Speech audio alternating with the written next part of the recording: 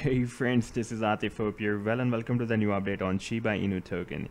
In my previous video, we were watching that the price line of SHIBA INU formed this bear flag, and we were expecting that the price action will break down this bear flag, and this was in fact a symmetrical triangle. This was the resistance and this was the support, and the price action broke out the resistance of this symmetrical triangle. We had a very nice move, and here the price action formed another up channel.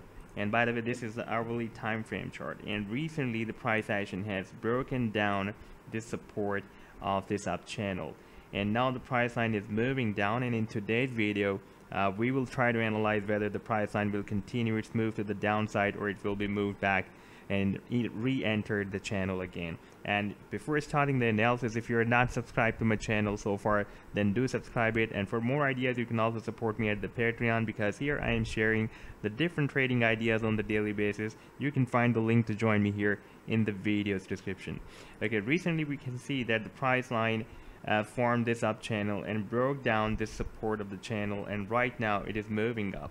And if I connect all these candlesticks, for example, I'm just going to remove all these trend lines, and I'm just connecting all these candlesticks, then we can see that on the very immediate short term, the price line is respecting this uptrend line. So it will be a bigger up channel if we will have another move and other rejection from here.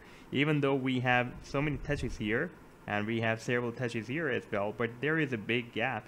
So in order to establish this channel, we will need some more zigzag move between this channel, and this channel will be confirmed. However, we have several touches here and several touches here as well. And if I place the volume profile to show you which one is the most traded area to the downside or to the upside, then we can see that the traders are interested to trade up to this level that is even below the support. And if I place this trend line here, then the traders are not interested to trade during this channel above this level. So we have more pressure to the downside at the support, and we also have this point of control very close to the support. Now if we watch the different support and resistance levels, and by the way, this is a 4-hourly time frame chart, then here previously I was telling you that this is really very strong and important area. You can see that previously the candlesticks have been moving here in this area, and as a support the price line is not able to break down even after these attempts and these attempts as well. That this area is starting from $0.00002010 and goes to $0.000023. But right now we can see that this strong support zone is moved up.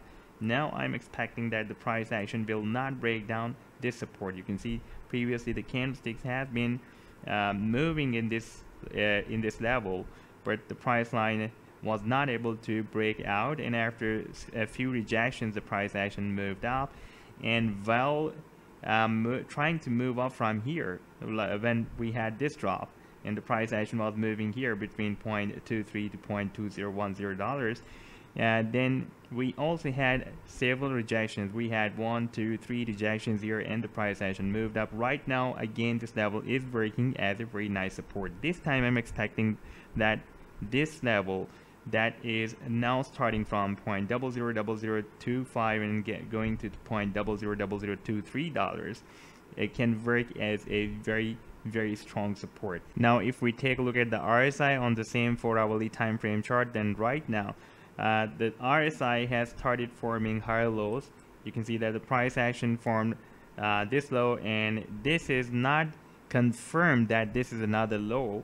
It is possible that we will have another sell-off and it will be moved more down. However, right now it is likely to be another higher low, and RSI is also following the price line. Previously we were having a hidden bullish divergence here when we had the higher lows by the price line, and the RSI was forming lower lows. So there was a hidden bullish divergence, therefore we had a powerful bullish rally. Despite the RSI was also forming lower highs against the price action. Price action was forming higher highs. Therefore, the price line ignored this bearish divergence and followed the hidden bullish divergence, and we had this powerful rally to the upside.